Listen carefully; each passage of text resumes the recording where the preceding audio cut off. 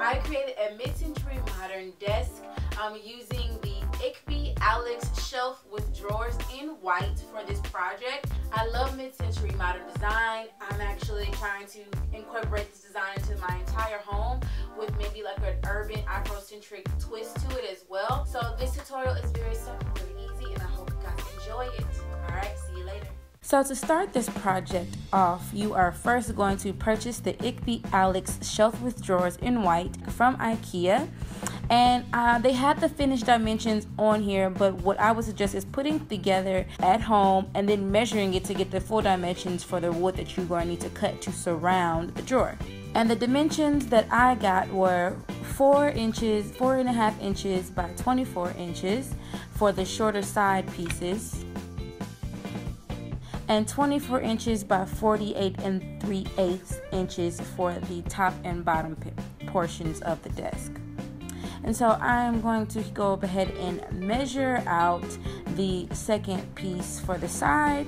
And sometimes I don't trust my cuts, because I would suggest getting it cut professionally at the Home Depot. You would normally be able to get all pieces cut, but I think it's because I showed up with Sir. That's the reason why I couldn't get everything cut, but you know, they only do so many inches, but it's fine. Luckily, I was fortunate to have a saw on hand, and I'm just using my T-square to make sure that everything is even and straight and square, of course. Then I'm going to take my sanding block and sand in all the rough edges. And then this is option one of putting your table together. I used liquid nail for the office desk that I made for myself. And if you don't have a brad nailer, this is what you were just going to have to do if you don't rent one. And then you take your short pieces and then you glue it to your bottom portion of the desk. And you're going to use these clamps to press everything down and let it dry overnight. And now it's time to stain.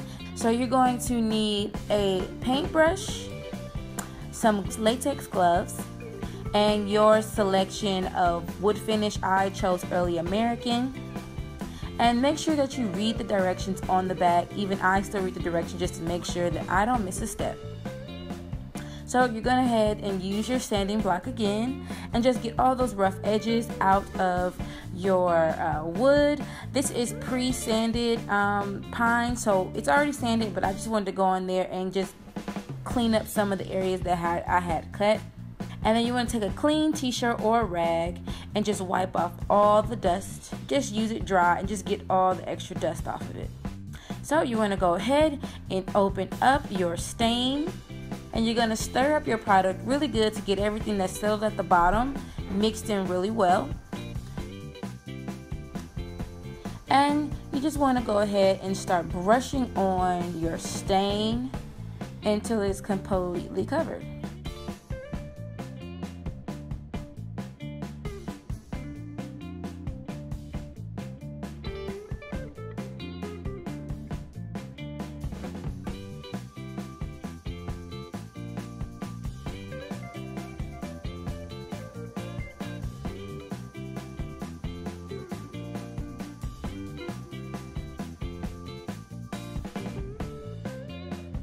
And then you're going to take a separate rag from when you were drying it off or wiping off all the dust. Take that separate rag and just start wiping off the excess stain that didn't soak into the wood.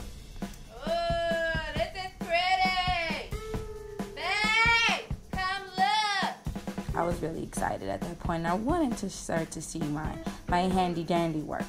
So yep, I'm just going to continue to wipe off the rest of the stain, and you have the option of doing another coat, but I was pretty satisfied with the color, so I'm going to go and head on to the polyurethane section of the process. So you're going to open up your polyurethane and you're going to mix it up to get everything that's settled to the bottom all the way up to the top. And you're going to just start, with the same process after the stain had dried. I think it's like 4 hours the stain needs to dry. But after your stain dries, you're going to put your poly on.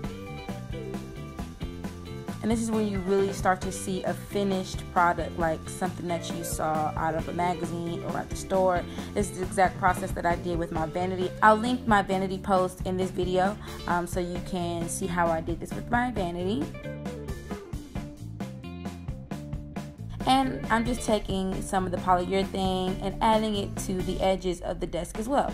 And you also want to tape off the legs. I got these legs from Waddell, from Home Depot, or you can get them directly from Waddell. These are the 22-inch legs, and I stained them, pre-stained them, and then I'm just going to put some poly on them as well. So once the first coat of poly has dried, you're going to go back in with your sanding block and give it another good sanding. And take a rag and just wipe it off.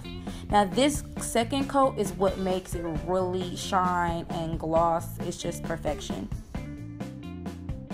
And so this is the option 2 that I did for another person's desk. After everything was said and done, I got my hands on a brad nailer. I'm really hoping one day I can get myself one of these brad nailer guns, because they make the job so much easier. Stapling all your pieces to the shelf, and it just makes it 10 times easier. Just make sure you shoot straight down, because that's the goal. And now it's time to put on the legs. After they've dried, I'm going to use these Waddell angle top plates to create that angle shape for the legs that are all mid-century modern legs have. And I'm just going to measure out the positioning for each bracket at 1.5 inches by 6 inches. I'm marking 5, but I later moved them to 6. And it looks totally better with them being inside or inside a little bit closer. And then you're just going to start marking the holes for where you want your screws to go. The brackets actually come with screws, so no need to purchase any extra screws. And you are just going to start screwing the screws in the brackets for the legs. And you can go ahead and start twisting your legs into the brackets, which are now on an angle. And that's how it's looking standing all the way up. And now it's pretty much time to put the shelf inside. This is the way I did it for the first time, but I used liquid nail to secure the shelf into the inside of this desk cavity. And you slide it on in there. Make sure that it is nice and even. You don't want it to be even off a little bit, because it'll just look funny. But then you want to take some more liquid nail, put it on the top, and then you're going to also put it along the edges of the shelf as well, and you're going to put your top on. Now, if you had a brad nailer, this part is pretty much already done. But if you're using the liquid nail, this is how you basically do it. And then you're going to take some clamps, and then you're going to clamp down both sides. I actually ran out of clamps, so I had to do it one at a time. But that is basically how the desk is put together, and you let it dry. So this part is optional, but I kind of wanted to have easy access to put my cords into the wall. So what I'm going to do is I'm going to use a circular drill bit. And I'm going to just right now, I'm just trying to figure out which size drill bit I want to use to drill a hole in the back of the desk, so you can put any type of cords or anything you need to do inside to go down to the wall. So this one looks like it'll do. And my drill sucks, like the battery's dying, so just believe it got done with another drill. But this is how you're going to drill the hole, and your desk ends up looking like this. A very mid-century modern fabulous desk. This second desk I met my client absolutely loved it. It is for her sunroom / office, and I think it looks just perfect in her very cool studio space. And alright guys, that is how you make a mid-century modern desk using an IKEA hack. Hey guys, welcome back. I hope you enjoyed that video. If you did, give this video a big thumbs up, like, share, and subscribe. And don't forget to follow me on Instagram, Pinterest, and Twitter at HandyHomegirl14. Alright guys, I will see you later, and have a great day. Peace. Hey homies, you can find more DIY tips and tutorials at thehandyhomegirl.com. And stay up to date by subscribing to my blog and my YouTube channel.